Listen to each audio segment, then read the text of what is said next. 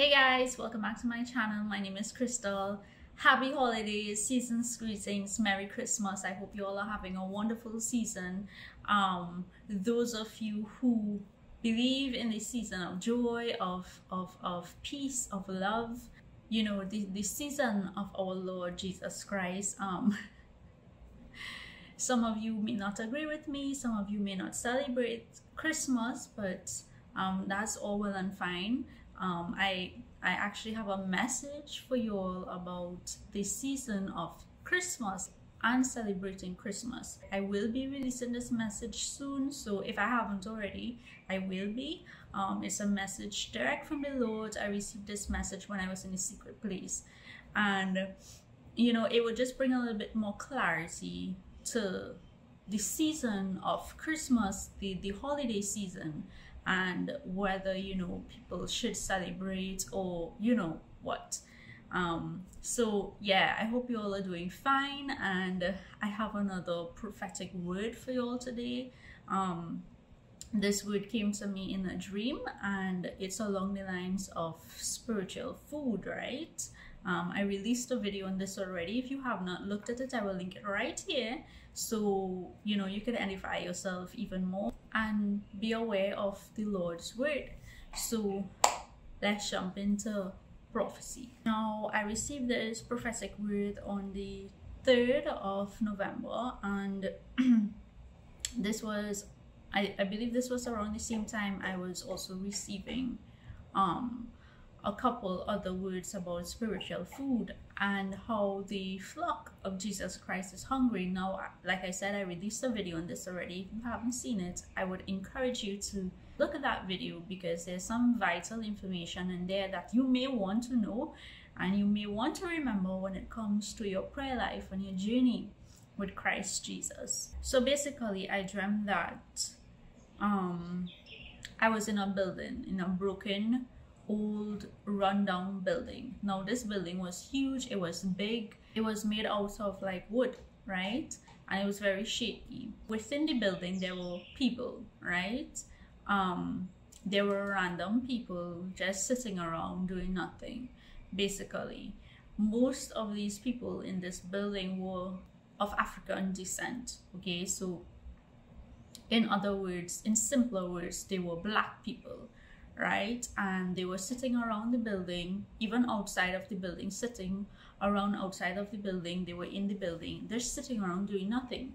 I was there in this building with one of my sisters. So out of nowhere, she told me, you know, let's go make this fish.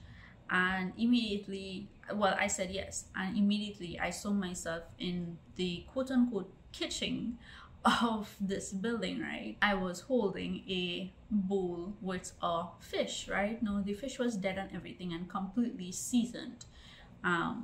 When I say seasoned, I mean Trinidadian type seasoning. It wasn't too much of a big fish, it was a good sized fish, so it was ready to be cooked. I was literally in front of the oven, right? Because I was gonna cook the fish in the oven. So basically I was gonna bake the fish.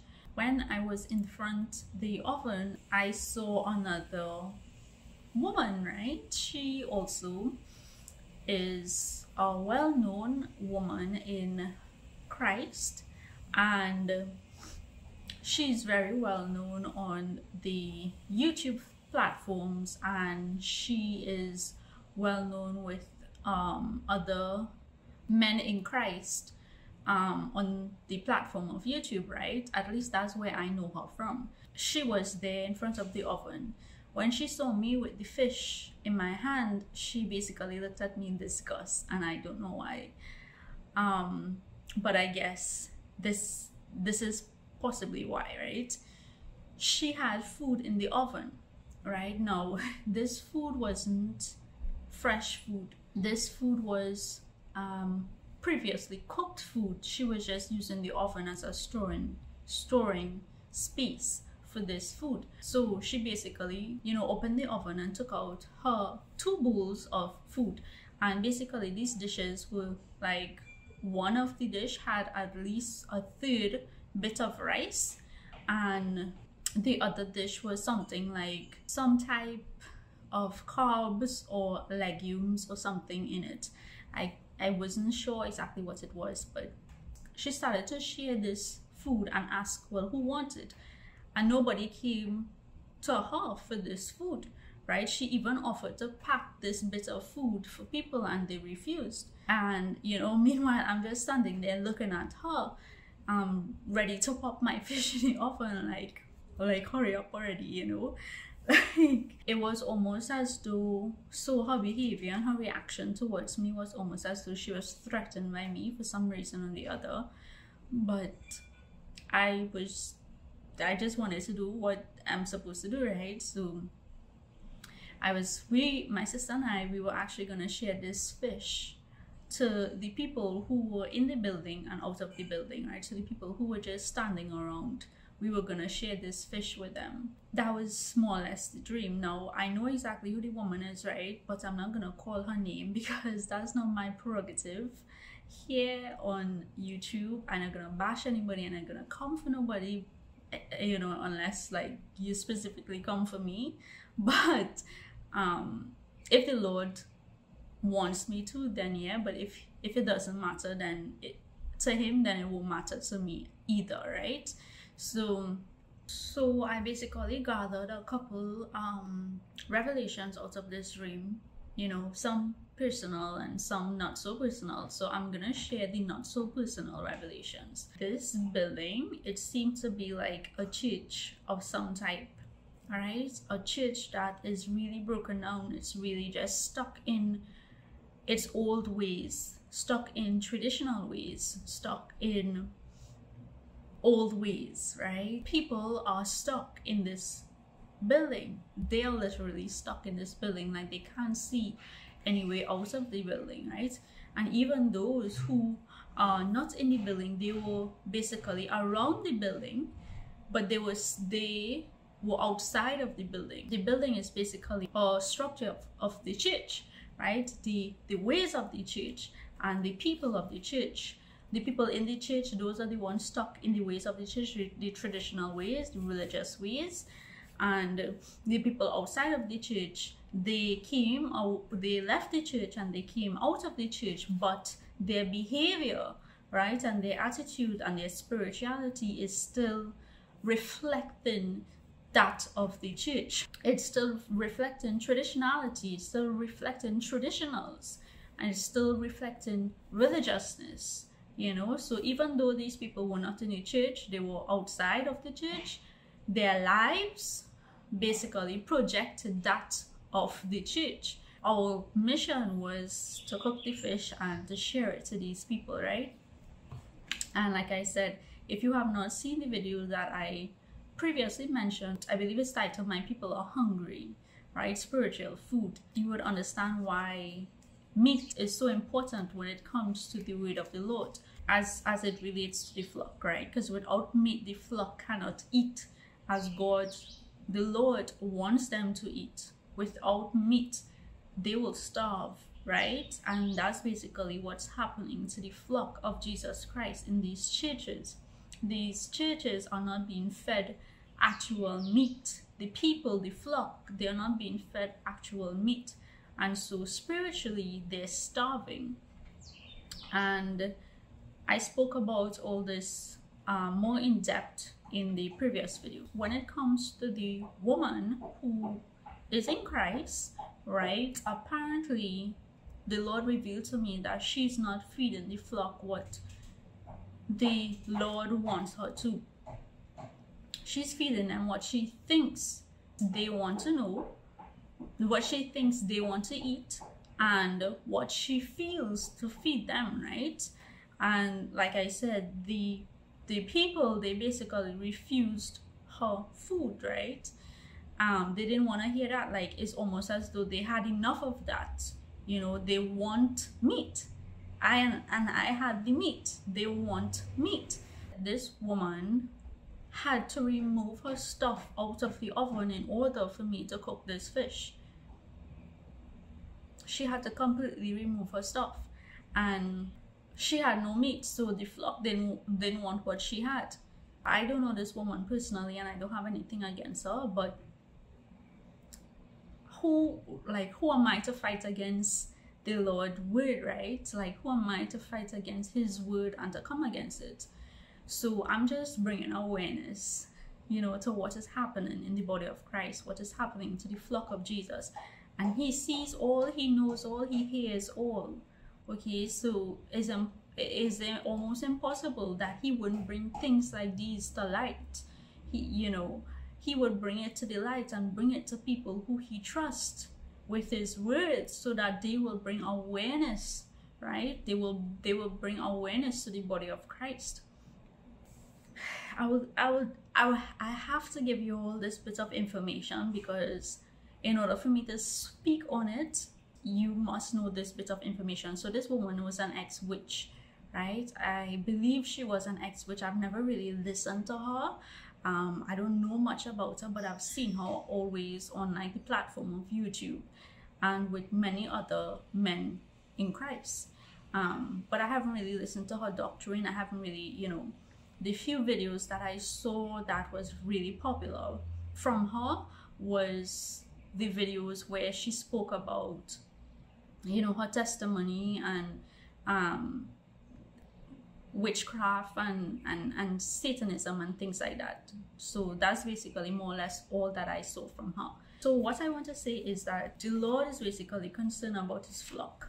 He knows that they are starving. Spiritually, his flock is starving, right? And so they remain food for praise, the wolves, right? So it's like when I spoke about in my brief testimony where, even I became a food for the prey, before I knew Christ, before I came to Christ, and before he found me.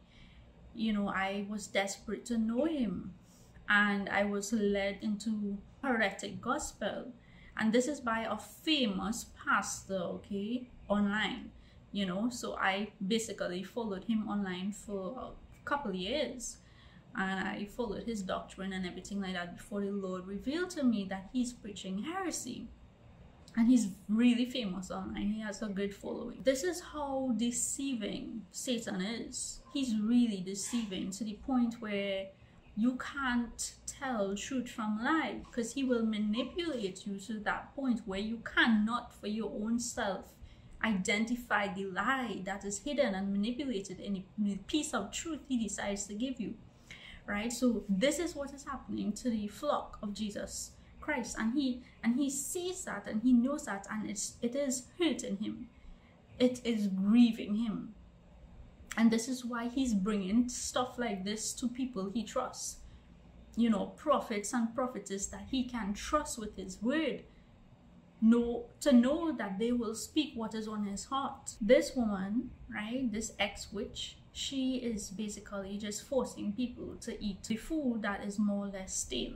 Because like I said, this food was already cooked from God knows how long ago and placed in this oven. It was not warm, it was not hot, it was not fresh. So it's basically old food that she's trying to feed people every single day. I need you to understand this and understand the depth of the message, understand the depth of the word, right?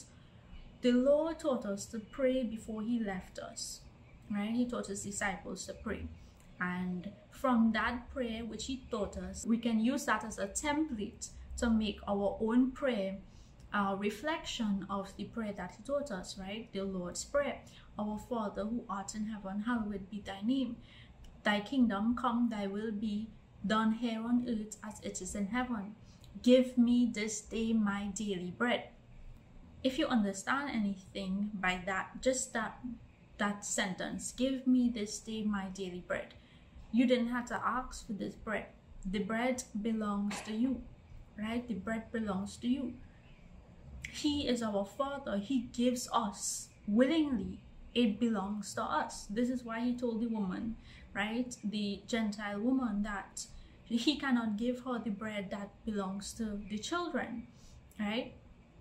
And this is now, if you remember, I did release a video titled The Highest Praise, Hallelujah, in this video, right? And I'll link it here. In this video, I briefly touched on how to pray, and I spoke about how Jesus didn't have to ask his Father in heaven for everything that he needed here on earth. He simply gave thanks, and believed in his heart that it was done, and so he received, right? It's the same concept. We don't have to ask God for bread. That's rightfully ours. The bread belongs to us, to his children, right? So this is why we say, give us this day our daily bread. He knows that's his duty. As a father, that's his duty. He said, if you I believe he said it was along the lines of, if you wicked people know how to give good gifts to your children, then, you know, who am I? like who am I? Basically, he said, like, who am I? When we pray that prayer every day, as we should, right? That's the Lord's Prayer. He taught us how to pray like that. If there's any prayer you must know, it must be the Lord's Prayer. So when we pray that every day, give us this day our daily bread, Jesus was specifically saying we need daily bread. We can't use yesterday's bread today, nor can we use today bread for tomorrow. No. Every day there must be daily bread. There must be fresh bread. There must be fresh words, right? The Lord said, for man must not live by bread alone, but by every word out of the mouth of God, which means that the word in out of the mouth of God, the word in the Bible, that word is bread to our souls spiritually. So we need this fresh bread every single day. We need fresh word, fresh fire every single day. It's impossible that you're living today from yesterday's bread, or last week's bread, or last month's bread, or last year's bread. If you're truly in Christ, it's impossible for you to do something like that. That's what this woman was doing. That's how she fed her people on old bread. And these people are tired of stale bread. They are tired of old bread. They want fresh bread. They want something new, sustainable, something that will sustain them longer. They will not feel hungry very quickly. What can that be? Meat. Meat fills you for a little bit longer than anything else because of the high protein intake in meat. The fact that she had leftovers, it meant that she didn't use all her gifts, all her talents, all the skills that God gave her. You know, she didn't use it according to his will. She's stuck with leftovers that nobody wants. You can't live on old bread. You can't live on stale bread. When you think about old bread or stale bread, what comes to mind? I know the first thing comes to my mind is mold, right? Is mold. The bread grows moldy. It grows inconsumable. When you look at that, you really can't eat it. Unless you're really very desperate, you have no other choice. And if you're really in Christ Jesus, you do have a choice, because he gives daily bread.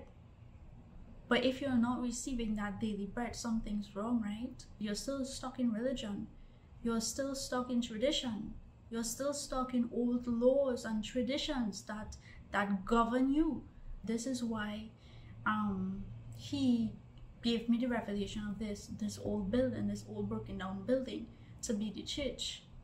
A lot of people are still stuck there, and they don't know how to come out because they're not receiving the proper meat, the proper food, the right bread to exit out of that old church mentality and doctrine.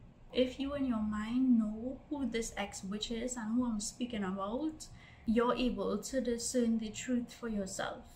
And I wouldn't just put her into this category, you know, I would put other people as well in this category, especially people coming out of Satanism, people coming out of witchcraft, people coming out of, you know, things like that, anything heavily satanic related.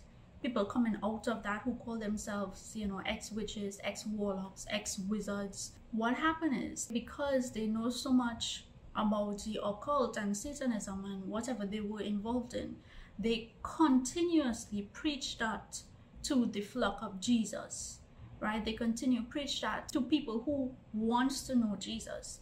So, you know, whether they call it, this is my testimony, or this is how it is, certain rituals used to happen, however they decide to label it and call it, these people continually preach this, right, to the flock of Jesus. Now, think about it. Just think about it. Jesus said, yeah, expose these people, expose wickedness, right? Expose Satan, expose the kingdom of darkness. He did say that, right? He never said preach about it. He never said preach about the kingdom of darkness. No, you're in Christ for a reason, to preach about the kingdom of light, to preach about Christ Jesus, to preach about the gospel of Jesus Christ. The gospel is called the gospel of Jesus Christ because why? It is about Jesus Christ. You can't be in Christ and preach anything other than the gospel of Jesus Christ. If you're doing that, then you're preaching heresy. If you're doing that, you're preaching a false doctrine. You're preaching a false doctrine to the church of Jesus, to the bride of Jesus, to the flock of Jesus. This is what is so upsetting to the Lord and what bothers his heart, right? Because people out here calling themselves X everything, right? X all kind of thing. I don't even know half of the names. You know, some of them you can't even pronounce. X everything. And the human nature, we are fascinated by the spiritual realm. We're fascinated by spiritual things, spiritual beings. We love to hear that. That's human nature. Anything that the eye can't see, the body can't, you know, recognize, anything like that, we want to know. These people know this, right? Most of these people who are involved in these type of practices, they know this.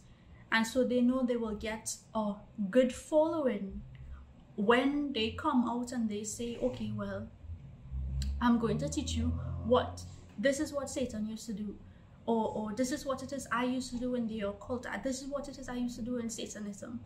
And this is what used to happen. This is what I used to see. This is, you know. So they basically take advantage of the flock by speaking these type of things, right? And the flock not knowing better, of course, they just eager to hear. But the Lord is saying that he did not ask these people to preach about the kingdom of darkness. And when you think about it, there are many men and women who claim to be in Christ and preaching the kingdom of darkness. And that's heresy. It's the opposite of what Christ called you to do. It's the opposite of being in Jesus Christ. You understand? Why are you not speaking about his word? Why are you not preaching his word? You know, teaching people how to read the word and read scripture and, you know, just giving people revelation. Why are you not doing that? That's what Jesus called us to do. Teach, preach, exhort. Understand me when I'm saying this in the most loving, most humble way possible, because it came straight from the Lord's heart. I understand that you have a testimony and everything. Cool, that's fine. But when you're preaching for the Lord to the flock of Jesus, you need to preach about Jesus. Because when it is you start to call Satan's name more than the Lord Jesus Christ, then you have a serious problem. Because like Jesus, Satan also hears. Satan also sees. We know this. And Satan will not hesitate to slip in to your preaching, to your teaching, to your life, and manipulate what you're telling the people for his glory, right? For the glory of Satan. So that Satan himself can be glorified and worshipped based on what it is you are teaching these people. Satan will not hesitate to slip in and manipulate. And that is who he is, the ultimate manipulator, the ultimate deceiver. We need to be aware of who is teaching us, who is feeding us, and what they are saying, right? Because the simple thing as like I just explained, that's how we creep in to manipulate a congregation, to manipulate the flock of Jesus. Let's take, for example, where, you know, we all have problems. Yeah, we deal with many problems. People, you know, deal with a lot of problems, with real problems, right? Now, we all know that we're not supposed to worship our problems. So magnify it, right? And many of us tend to do that when we talk about our problems and we continue to complain about our problems, right? So your problem has now become a complaint that you speak about over and over, and subconsciously you don't know you're doing it, but you're basically glorifying your problem. You're basically magnifying your problem by complaining. We know that the Lord is bigger than any problem that we can ever have here on earth, right? So instead of you magnifying God, and exalting him, you're basically magnifying your problem and exalting Satan, right? That's essentially what you're doing, right? Because most of the time, 98% of people would think that they have a problem because of Satan, right? But sometimes it's just God, keeping your best interests at heart. But a lot of us don't see it that way, right? And so we magnify our problems, and by extension, we glorify Satan. But instead of magnifying God and exalting him and letting Satan know, hey, this is the God that I serve. This is the living, mighty God that I serve. The word says that the Lord heareth the cries of the righteous, and he delivereth them out of all their afflictions. So I'm just drawing references so that you people can have a clearer understanding of what I'm saying, and that you will be woken up when it is you decide to listen to different people teach you and preach to you without actually asking God and being discerned by the Holy Spirit if you should listen to certain people and if you should follow their doctrine. Because most of their doctrines, these people who came out of the occult, the satanic realm, most of their doctrines will lead you straight back to where it is they came out of, right? So you need to understand for yourself who it is you're serving. And if you want to listen to the gospel of Jesus Christ, if it is that you want to listen to a pastor, someone teach you about certain things in the gospel, and you yourself don't know the gospel, then that's your first problem. Because whatever these people teach you or preach to you, you will eat it. And you would think that it's the truth. You would think that it's the true word of the Almighty God. And that's because you yourself don't know the word. You have not read the Bible yourself. And so that's the first place you need to begin, in the word, reading the word for yourself. And once you now know the word, then you're able to listen to others who are teaching and preaching the word of the Almighty God. So, because now you know, hey, okay, this is a man of God. This is a man this is a woman of God. I can trust him to feed me. I can trust him to teach me. But if you don't know, then you don't know. It would be like, and Jesus said, it will be like the blind leading the blind. You will have wolves ready to eat you. It's time to wake up, right? If you want to know about spiritual things, spiritual beings, good and evil, if you want to know about these things, the Lord tells you.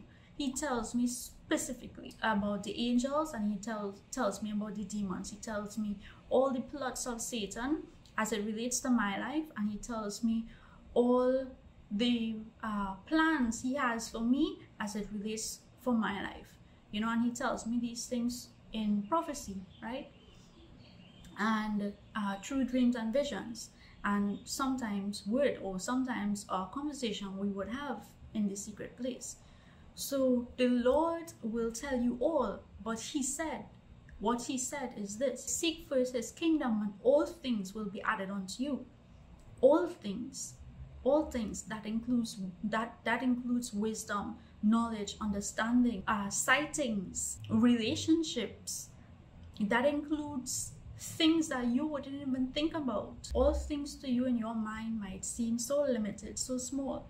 But imagine all things in the mind of God. Imagine what that could possibly mean, So when you seek the Lord and you seek him intimately, you seek him secretly in the secret place, he will reveal all things unto you. There's no need to run to ex-witches and warlocks and people who claim to be out of this satanic realm, yet they're still preaching about the satanic realm. There's no need to run to these people if you truly know Jesus Christ. There's nothing new hidden under the sun, right? So everything that these people claim to know and, you know, they used to do and everything, this is written in the Bible. Trust me, it's written in the Bible. The Lord has revealed certain things about witchcraft and the satanic realm to me from the Bible, right? And that's simply because of me reading the Bible. He gave me revelation on certain verses. And, you know, these things has been going on since before Jesus even came, since BC, you know, and it's all written in the Bible. So don't let anybody deceive you. Don't let anybody make you confused or make you feel like without them you won't know the spiritual things in the spiritual realm. We are spiritual beings.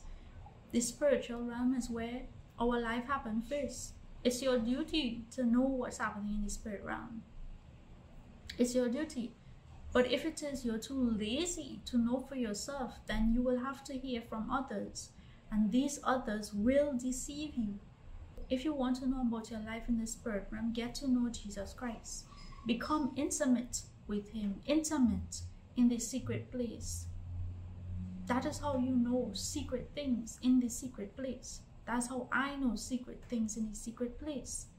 Because of the Lord Jesus. He will reveal all plots and plans of the enemy, not even just against your life, but in the lives of others. He will even go so far to show you the plot of Satan, his plans against the people of God, against the nations in the world. You know, and this is what it means.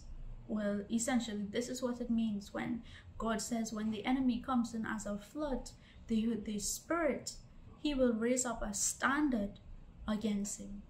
And every time that happens, he does this for me all the time. There's no attack against my life that I can't see.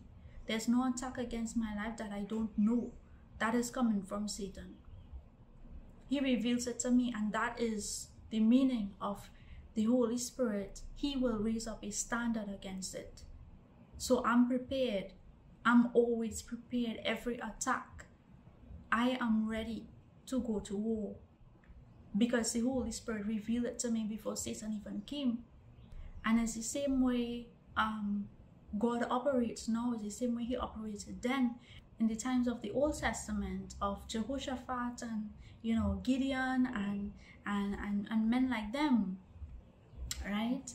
When there was an attack coming against them, God let them know, hey, there's an army coming to attack you, to attack your nation. Get ready. That was God lifting up a standard against the flood of the enemy. And because he is the everlasting God, the Almighty God, from one generation to another generation, the God of eternity past and eternity future, he is unchanging. He can never change. He never changed. And he will never change. So he still operates the same way he did. Guys, please heed this warning and be discerning. The bread is ours. Stop letting people take your bread and feed you scraps, right? The bread is ours. So guys, don't forget to like, subscribe, share, and comment. Even if any one of you need prayers, deliverance, anything, just email me. Until next time, be the light in every darkness. Bye.